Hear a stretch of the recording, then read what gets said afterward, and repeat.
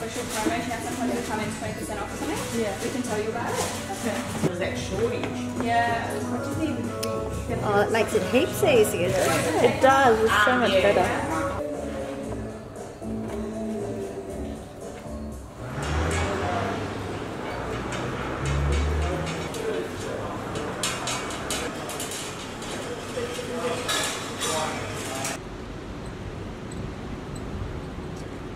The months of winter have been full of change for me. I've started work, finished my Cert 3 course studying marine conservation and restoration, completed my last pracs and organised vocational placement for my studies, and have had a heap of new projects going on. I've been filming many different YouTube videos, cooking and creating new recipes for my website, setting up a new garden at the back of our home, and much more. But among the busyness and daily challenges, there's also been so much beauty. We've had the changing of the seasons, less storms and rain, the beautiful sunrises and sunsets, and the peace that comes with being out in nature. Graduating from my course had brought a lot of change and uncertainty for me. Very creative. I don't have a clear direction of where I'm going moving forward, but I feel as though I'm in the right place in my life. I had mixed feelings after finishing the course. I felt quite sad as I wouldn't see a lot of my friends that I'd made during the course as often as before, but at the same time I was really excited to start the next chapter of my life.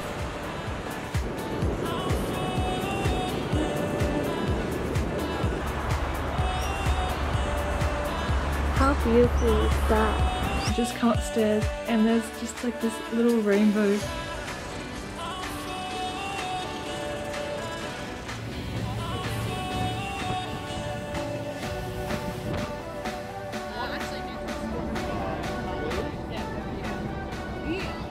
Good morning guys, it is 5:50 AM in the morning, so the sun isn't even up yet. It's probably just starting to rise just above the horizon now.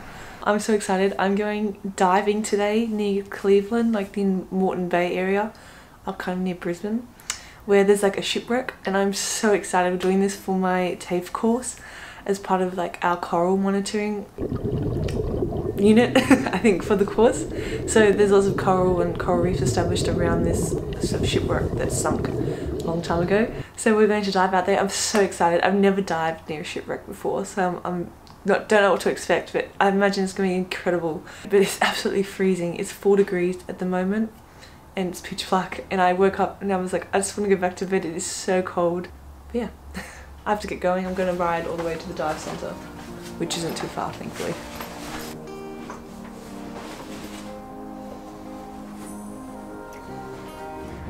For one of our last practical classes for the course, we took a ferry out to Moreton Bay Island and went scuba diving among the sunken shipwrecks there to study the corals and artificial reefs that had formed over time on these ships. On our trip out to the island, we saw dolphins swimming right next to the boat, which I just love, as I've rarely ever seen dolphins in the wild before or been so close to them. One of my dreams is to be able to go diving with them out in the ocean and to have the chance to observe them up close and watch how they interact with one another. The Tangalooma wrecks are made up of a cluster of ships purposefully sunk by the Queensland government back in 1963 and 1984 to provide safe anchorage spots for recreational boat owners on the eastern side of Moreton Bay. Since then, corals of all forms have established on these wrecks, forming artificial reefs, and have created an ecosystem filled with over 100 different species of fish and sometimes even dolphins, wobbegongs and dugongs. On the day we went diving, the water clarity was about 8 meters, so the visibility was a little murky compared to other days. The current was quite strong in the water, which was churning up the sand surrounding the boats, causing the murkiness in the water. I've never seen sunken ships before, so this experience was so surreal for me, and I hope to be able to dive there again in the future to explore the inside of the wrecks. It was like a whole new underwater world there. Our last practical for the year was learning how to make and install diversity enhancers, which just help to increase biodiversity in a certain area, such as near seawalls. We made the structures out of concrete and practiced using the underwater tools to install them out in the ocean. Alright. Oh! I got that!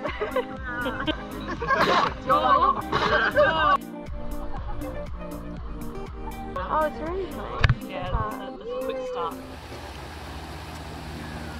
On our last night as a group, we had a dinner provided to us at Seoul Gardens in Currumbin Valley and got to spend one last evening together before we all graduated and went our separate ways. I was really sad to say goodbye to new friends and to the course I'd loved so much. I felt like I was officially stepping out into the unknown, and that really scared me.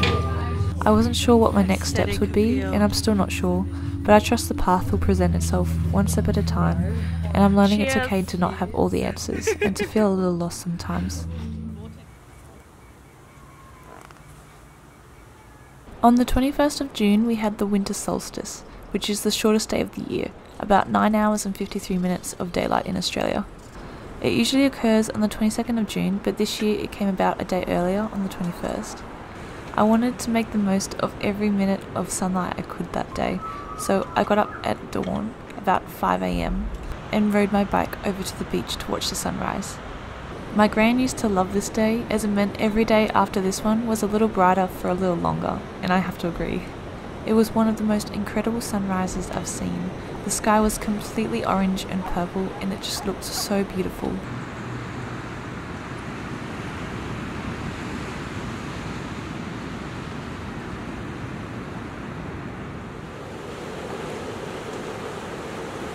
Once the sun made it over the horizon and the sunlight hit my face, I felt reborn, and my body was filled with warmth and energy.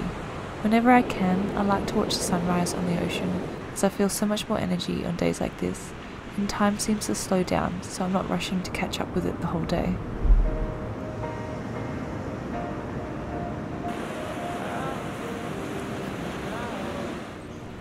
This winter turned out to be a surprisingly cold one this year.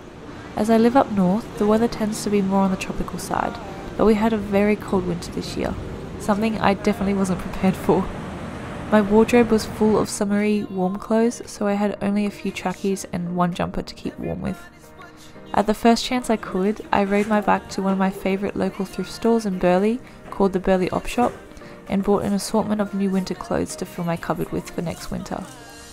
The only things left that I still need are a beanie and a coat, which I'll probably wait until next year to get, as we're heading into spring now. One of my biggest dreams this past year since moving out is to have a veggie garden out the back of our house like I did back home. I haven't had the time or money before now to be able to set one up, but this June I finally made it a priority to start one.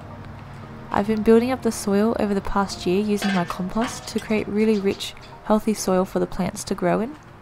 I then collected plants and seeds from Bunnings in the nursery at Kunara Organic Marketplace on the Sunshine Coast, choosing organic where possible, to grow these seeds in the garden.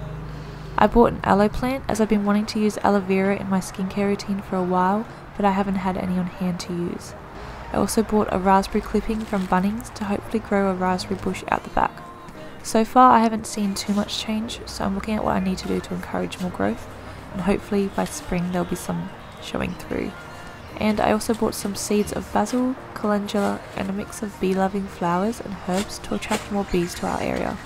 This helps not only the bee population, but it also allows more pollination for the plants. We've had a few issues with bush turkeys coming and digging up our garden from time to time, so I'm growing the seeds in pots until they're more established to then transplant into the soil, and hopefully even if the bush turkeys do come, they'll be able to withstand them and continue to grow.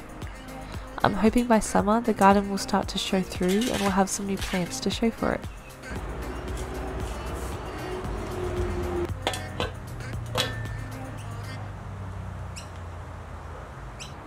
Thank you for joining me over this past winter and sharing in my ups and downs of everyday life. I do my best to read all your comments, and it really means so much to me to see your love and support left on each of my videos. I look forward to sharing more moments of my spring soon, and I hope you all take care of each other. Sending you tons of love from the Aussie coast.